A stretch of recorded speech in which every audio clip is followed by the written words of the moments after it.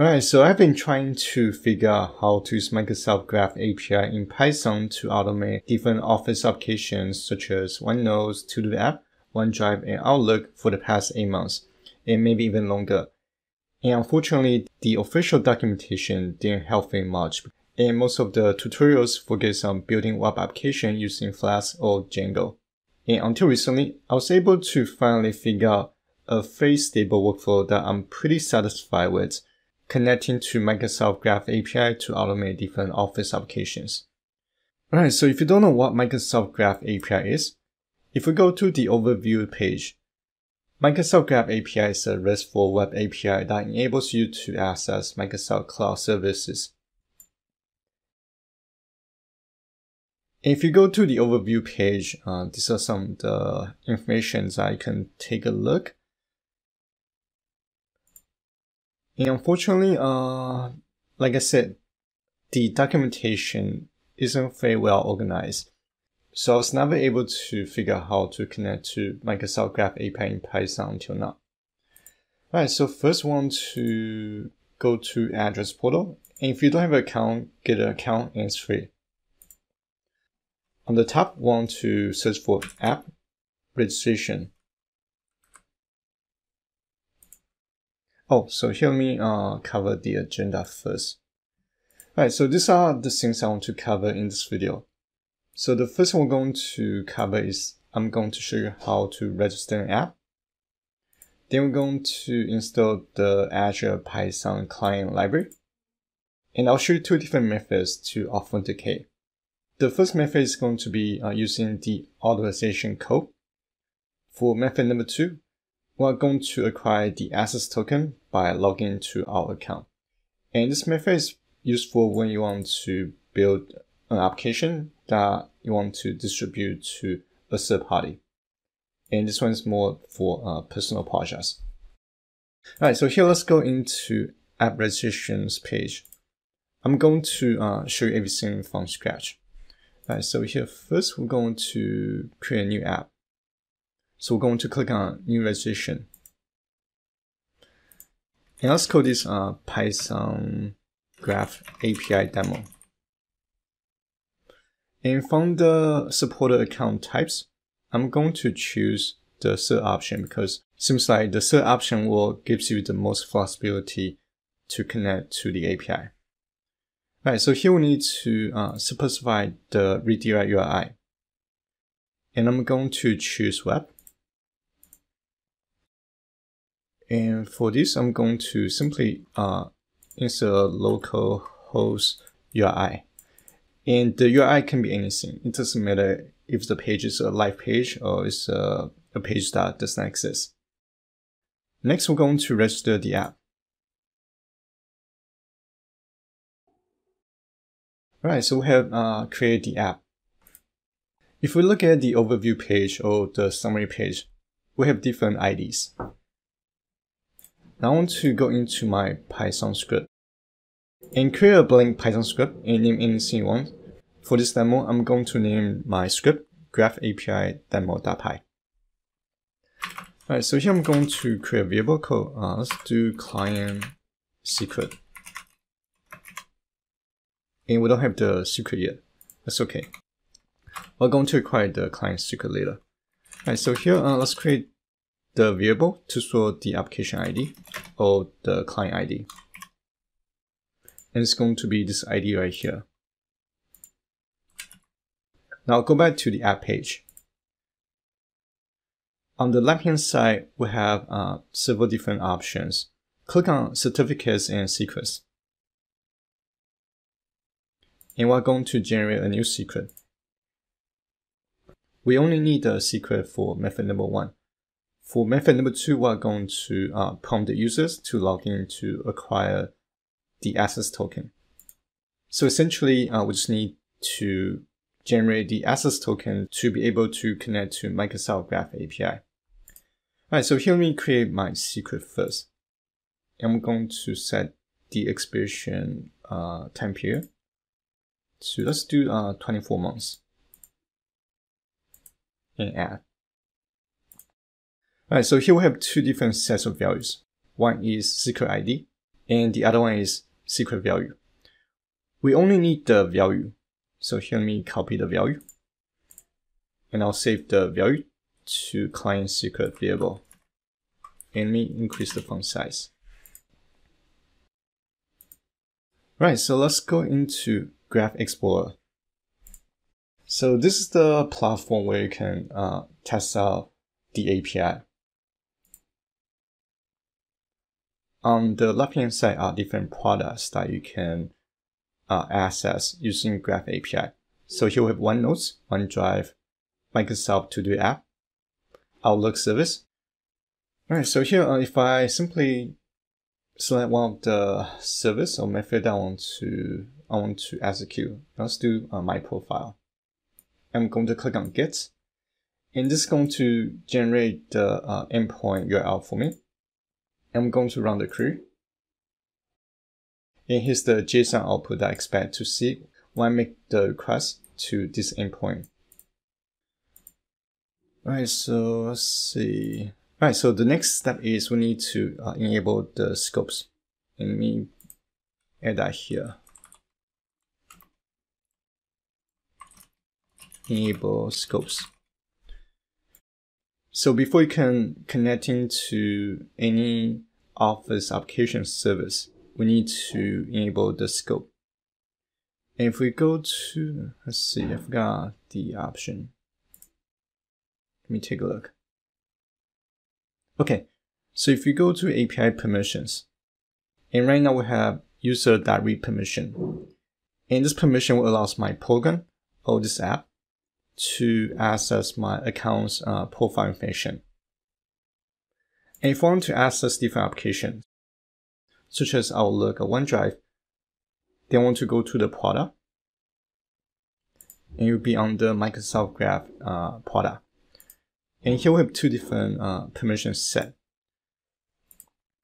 I'm going to click on delegate permissions, and these are all the scopes associated to all the Graph API products.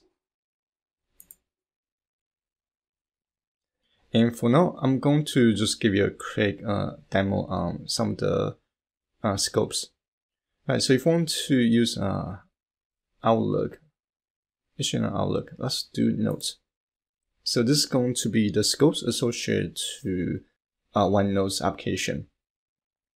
And if you want to allow the app to access to your OneNote's profile or the content, then we need to enable some of the OneNote's scopes. And for now, I'm going to keep things simple.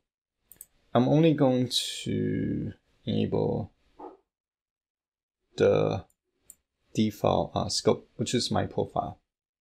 And this is the endpoint. Right, so let's see.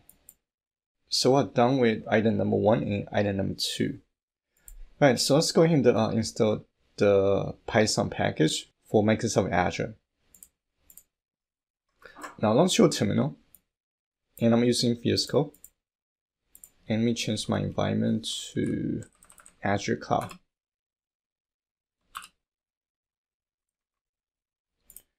Right, so to install the Azure Python package, you want to use the command pip install msal. And I already have the package installed. Now we're going to import the library. On the top, we can say import msal. And from msal, I'm going to import the public client application class. So this class is used when we want to construct an application instance. In this case, will be Python Graph API demo application instance.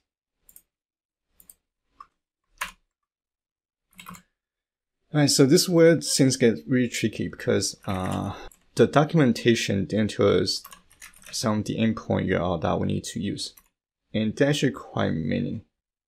Actually not many, there are actually just a couple, but it was pretty confusing for me to figure out. Alright, so here we're going to grab the endpoint or the base URL from Graph Explorer's page.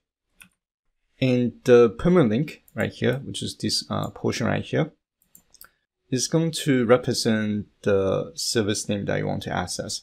So for example, if I want to connect to my Excel web application, if I click on the GET request,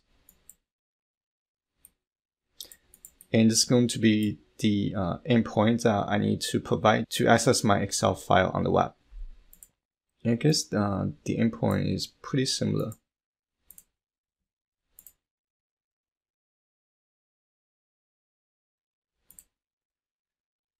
Alright, so let's go back. Now I'm going to create another variable. I'll call the variable endpoint, and it's going to be, here, let's call this base URL. And the endpoint is going to be base URL plus the permalink. Then we need to create a dictionary. I'll name the dictionary scopes. So for instance, if I go into my app's products page, and currently the only scope that I have available for this app to access is the user.read scope. And if I click on add a permission, Microsoft Graph API, delegated permissions. Now let's say I want to access, let's take a look, because they are quite many. It should be on the user. Okay, so right here. So under the user group, check this user.export.o scope to allow the app to be able to export my user's accounts information. And this is going to be the scope value. So I'm going to copy the scope, and I will assign that to my scopes list. And if I need to add additional scopes, I can simply copy paste the scope value and assign the scope to the scopes list. Alright, so going back to the top, now I need to create several URLs. The first one is going to be the authority URL.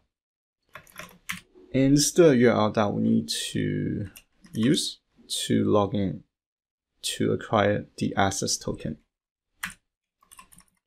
And the address is going to be https://login.microsoftonline.com/consumers/.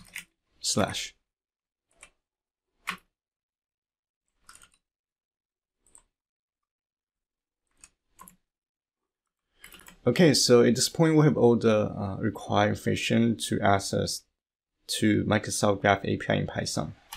Alright, so this is going to be method number 1.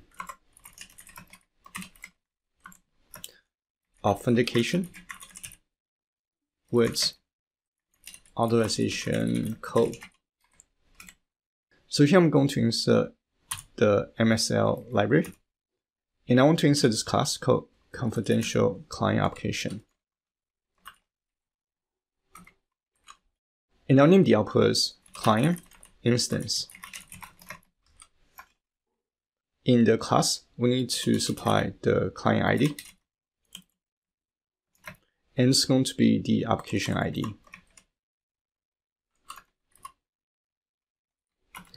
Then we need to provide the client secret value, and it should be client credential is equals to client secret.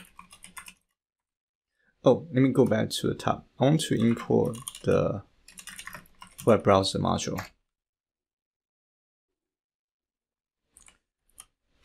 Then we need to provide the authority URL to the authority URL parameter. Alright, so here let me go ahead and run this code block.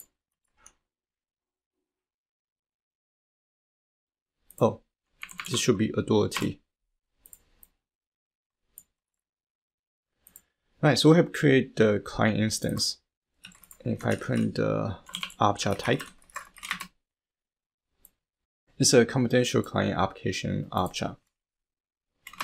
Before we can acquire the access token, here if we go back to the Graph Explorer's platform, if we click on access token, And here's the access token generated by the platform itself.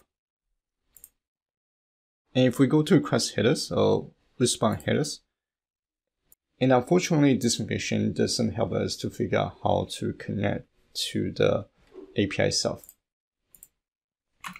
So here's what we need to do. We need to reference client instance object. Then we want to use the get authorization request URL method. And we'll provide the scopes. And I'll name the output as authorization request URL. If I run this statement, and if I print the authorization request URL variable, it's going to give us a URL that we need to open to acquire the authorization code. So here let me use the web browser module that open. And I want to supply the URL. And I want to open the browser in a new window. Now if I run this line here, I guess I just open the page on the same browser. That's okay. Alright, so it's going to prompt me to grant the permissions to the app. Now click on yes. And it's going to redirect the page to the localhost URL that I specify when I register my app. And if we look at the end, so here we have a piece of code. And it's the authorization code that I was referring to. And copy the code. I'm going to store the code in a variable called authorization code. Now we can take this code and to request an access token. And let's name this as access token.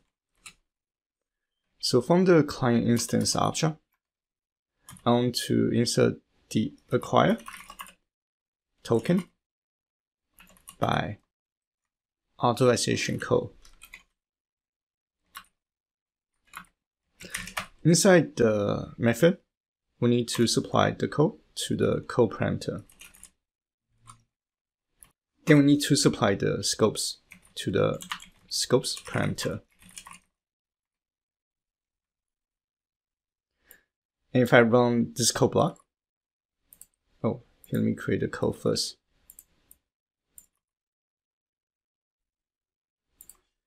And if I print the access token, from the output, we should now see the access token is now generated. The access token is going to expire in 1 hour. And after that, I just need to re-request the access token. Now to make the API code to acquire my profile's information.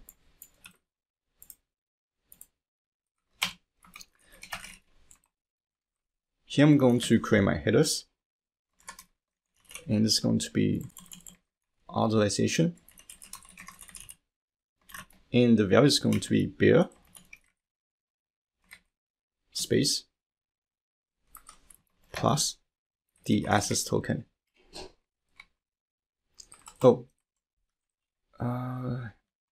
Right, so because I forgot, this is actually a dictionary, not the token ID itself.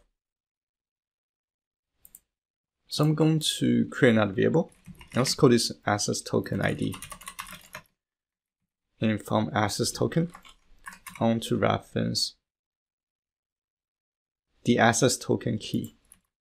And this will be access token ID.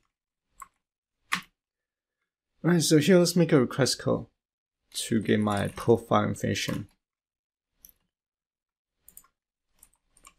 So here let me import the requests library.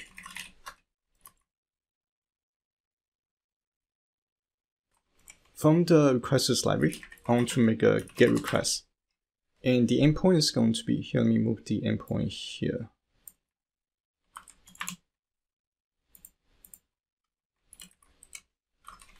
It's going to be the base URL plus the permanent link.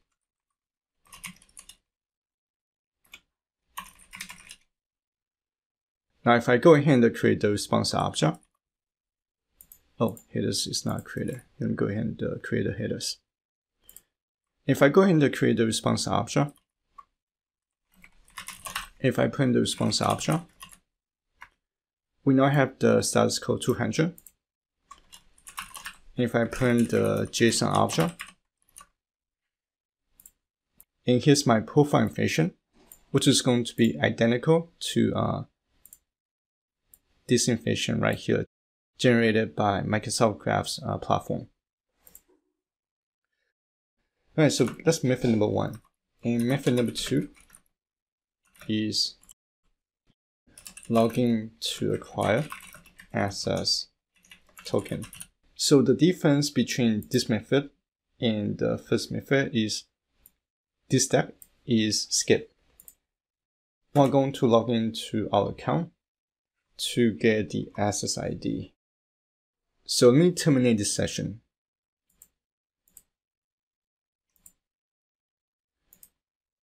And that will come out method number 1.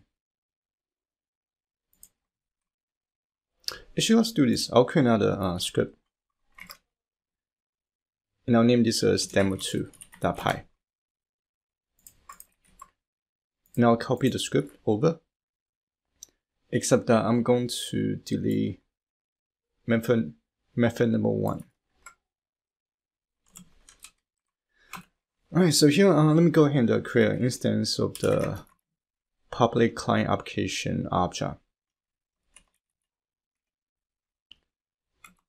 Alright, so here we need to provide the application ID.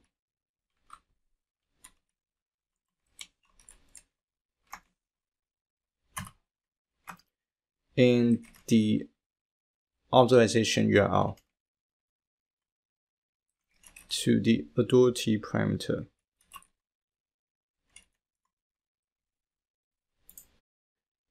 And I'll run this code block to create my app object. From the app object, this method called getAccounts.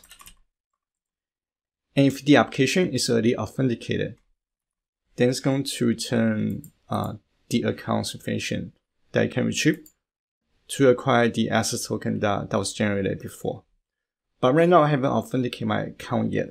So here, let me go ahead and finish this statement here. I'll name the output as accounts.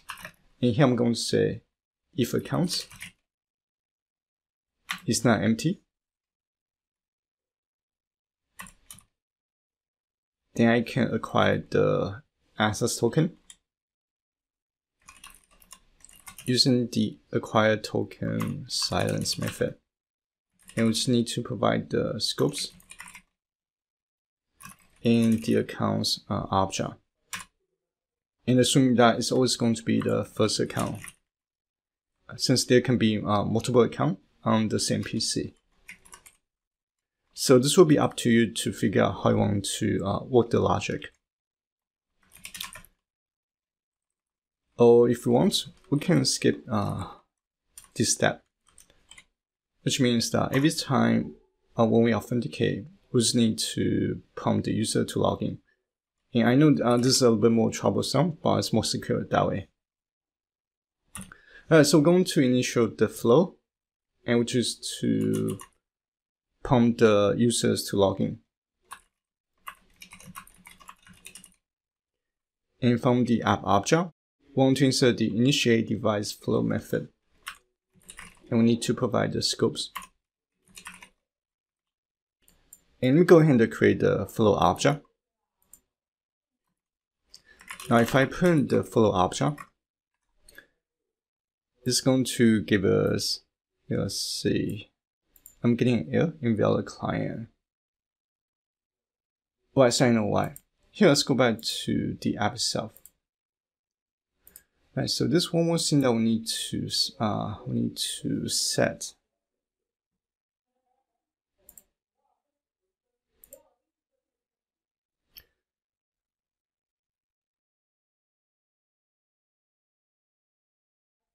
Okay, if you go back to the app's dashboard, go to Authentication. And here we want to enable Allow Public Client Flow. So this will allow a third-party user to be able to use the application. All right, so here let me try again. I'll recreate the flow object.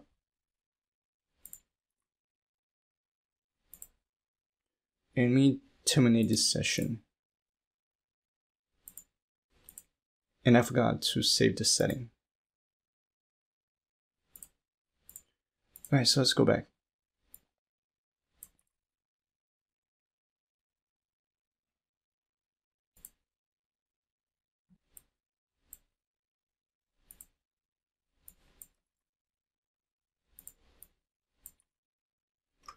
Okay, so here I'm getting error. Public client should not process credential. Alright, so let me do this. I'm going to pause the video.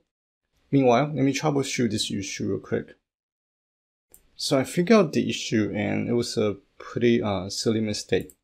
Alright, so here let me take out the module name. So inside the public client app application class, I forgot to specify the parameter name. And this will be authority. Now let me go ahead and rerun this code block.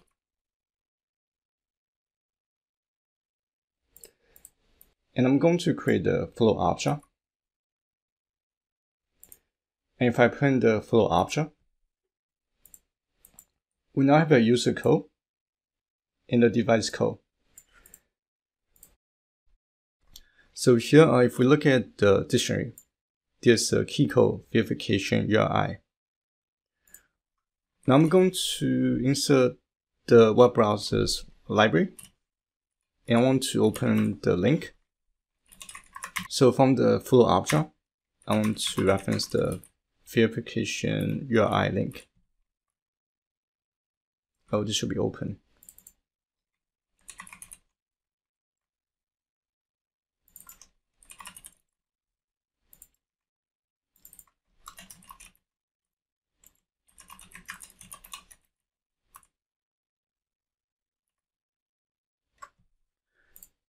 Right, so it's going to prompt us to insert a code.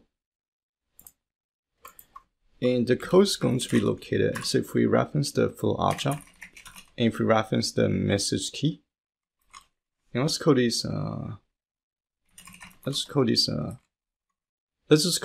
app code.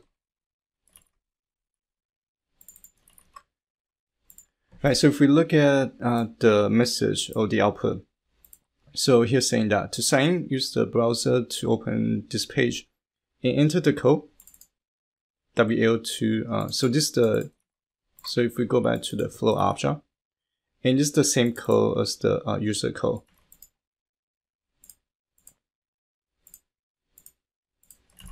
And I'm going to insert my user code.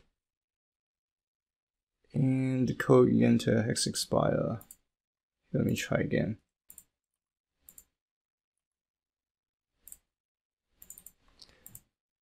Actually, I can just print the verification code.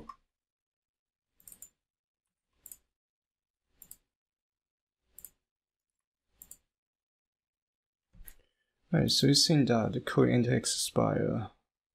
That's weird. Let me take a look.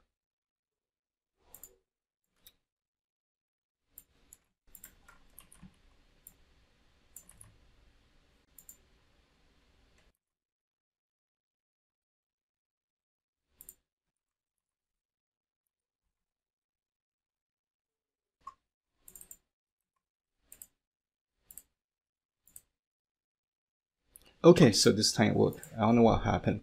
Anyway, the page is going to prompt you to log into your account and sign into your account. It's going to ask you to grant permission to the app and click on yes.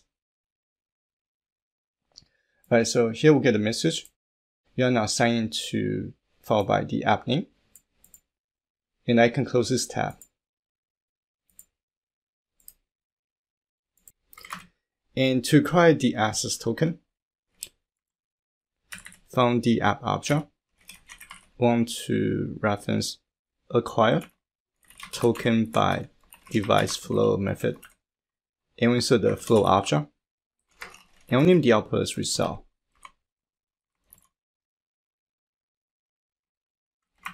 And if I put in the result object, and here's our access token that we need to provide to connect to the Graph API. And the rest of the steps is going to be the same as method number 1, which is going to be this.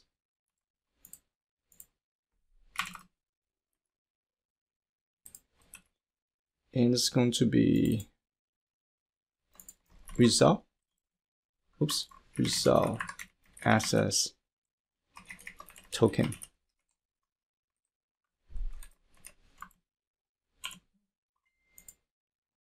Now let me go ahead and run this code block. Oh, let's see, it is.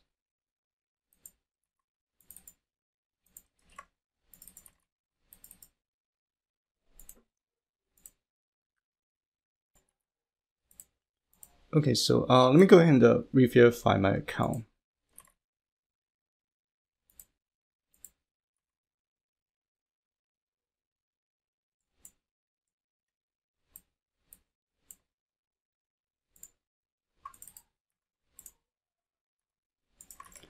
And I'm going to enter my verification code and log into my account.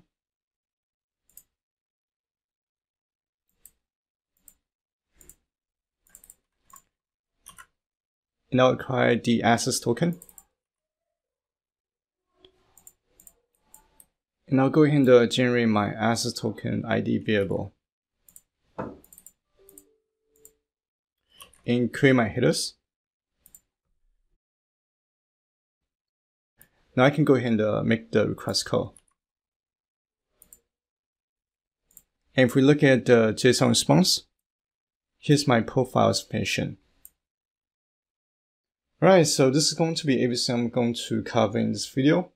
And I hope you guys found this video useful. And as always, thank you guys for watching. I'll see you guys in the next video.